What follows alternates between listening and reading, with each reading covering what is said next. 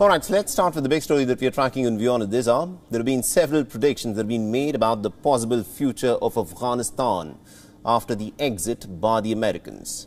Now, one of the scenarios that is almost on the verge of perhaps coming true while other nations are trying to deal with the Taliban situation diplomatically is this.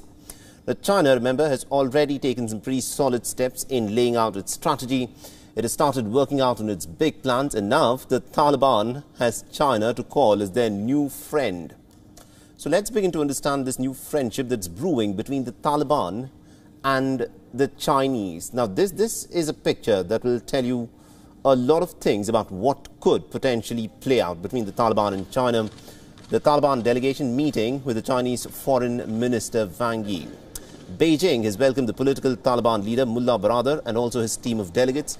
The Chinese Foreign Minister Wang Yi was seen standing and grinning alongside the Taliban leaders who were also wearing face masks. And not just that, Wang Yi also hosted the 9-member delegation team. They posed for a photo op before proceeding for the high-level talks. Now, this is, of course, the first ever visit by the Taliban to China.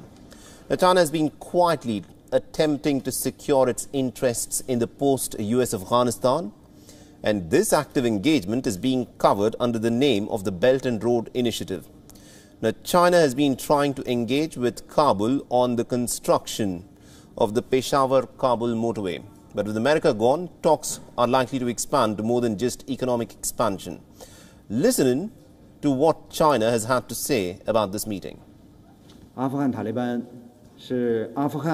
The Afghan Taliban is a crucial military and political force in Afghanistan and is hopeful that they can play an important role in the peace, reconciliation and reconstruction process in Afghanistan. It is hoped that the Afghan Taliban will prioritize the country's and the people's rights and interests, hold high the banner of peace talks, establish the goal of peace, establish a positive image and pursue an inclusive policy. The Afghan Taliban hopes for China's increased participation in the peace and reconstruction process in Afghanistan and can play an even bigger role in the country's future reconstruction and economic development. The Afghan Taliban will also create a favorable investment environment and put its own efforts towards this. The Chinese leader also took the opportunity to demand something pretty personal from the Taliban. China has asked the terror group to sever all ties with East Turkestan's Islamic movement. Now, the East Turkestan movement has been constantly blamed by Beijing for attacks in far western Xinjiang province. Now, according to reports, the Chinese foreign minister has called the movement to be a bit of a threat to China and also further added that it is the responsibility of international community to fight against the East Turkestan Islamic movement. Now, in a clear expression of geopolitical goals, in Central Asia, China has expressed its support for Taliban's role in Afghanistan's future. The highly conspicuous show of friendliness had the appearance of a pretty diplomatic mission. Now, this meeting also comes at a time when the Taliban are craving legitimacy. The Taliban has increasingly been reaching out to countries in the region in the likely expectation of becoming a major player in controlling Afghanistan.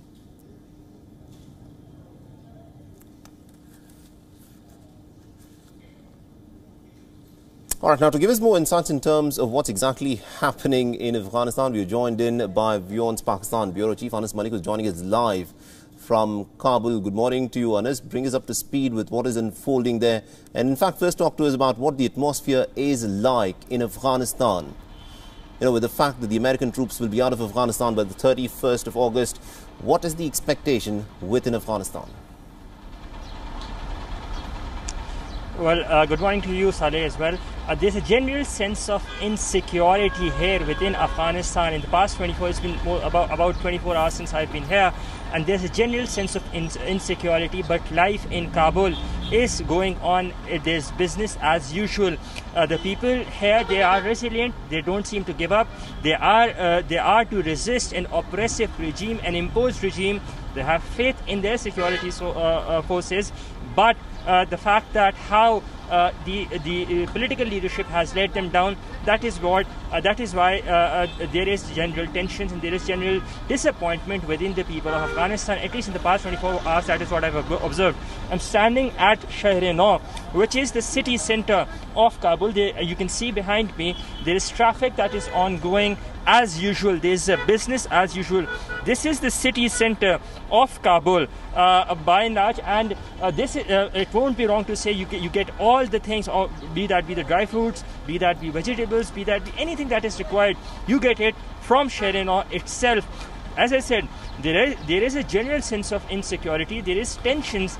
I've seen increased deployment of police. The police personnel would be coming to you, asking you about your motives to stand on the side of the road as well. That is something that I have not previously witnessed. But the people of Afghanistan, they would want to resist an oppressive regime. They are all up for resisting an oppressive regime, and they say that they have full faith in their security forces to ensure the pushback of those militant elements, those who try to take over by force. Yes, Ali. At this point of time, Anas, in terms of the reports that are coming out of Afghanistan, there's a lot of talk that the Taliban offensives have been very successful, where they've been able to take on a lot of territory.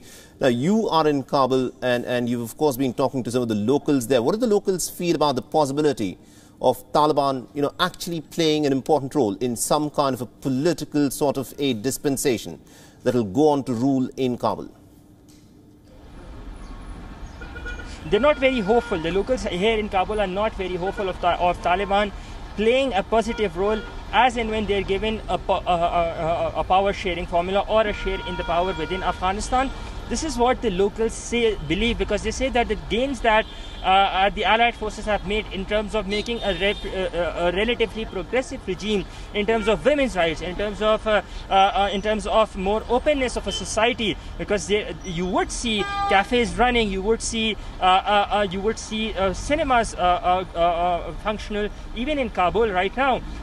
The people fear that in case if the Taliban take over, or in case if the Taliban are given a power sharing formula, then those gains would be the ones who would be having a major hit. In fact, there are reports that women journalists have already started leaving their jobs for the fear that the Taliban won't let them work.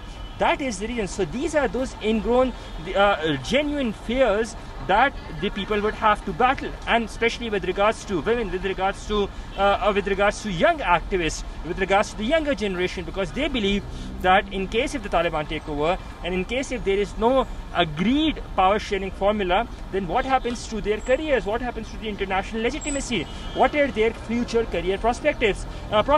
So that is something that is a cause of concern, and by and large, as I said, the people of Afghanistan, the people at least here in Kabul, with increased security presence, they have full faith in their security forces, but they believe that they've been let down by their political leadership. Yes, Salim. All right, interesting. And my last question to you, Anas, a lot of analysts are talking about, what could happen in Afghanistan after the 31st of August. Now, we saw that picture, which tells a lot about the Chinese Foreign Minister Wang Yi meeting with the Taliban delegation. At this point of time, does it appear to be advantage China with the exit of the Americans? Well, it's not just advantage China, it's all to the advantage of the regional countries, because remember, China is one of the countries that shares the porous borders with Afghanistan. So does Pakistan as well, so does Uzbekistan and Tajikistan. The problem here lies is the role of the regional countries. After 31st of August, when the US forces withdraw, and then subsequently 10 days later, in the next 10 days rather, NATO forces also withdraw, that is when the ticking time bomb would start, because it would be a battle of nerves. Whether or not these talks that are ongoing in Doha, would they want some fruit? Would there be some headway in that? That is to be seen, because as I said, the people here, they say that they would want to resist an oppressive regime, but Taliban remain a reality. Taliban, as we've been seeing in their videos that they have been releasing, they want to show, or they want to give this semblance of the fact that they are a more refined or a changed group. That is something that is to be noted. However, their inactions or their older actions are ongoing, and as late as just yesterday, day before yesterday, that they had captured an Afghan comedian and later murdered him. These are those actions with regards to violations of human rights that are a cause of concern, and they would continue to remain a cause of concern for regional powers, not just regional powers, for international community, and the people who would continue to suffer would be the people of Afghanistan with that. Yes, Saleh. Absolutely, indeed. Thank you very much indeed, Anas, for joining us from Kabul and getting us all those updates, and do stay safe then. WION is now available in your country. Download the app now and get all the news on the move.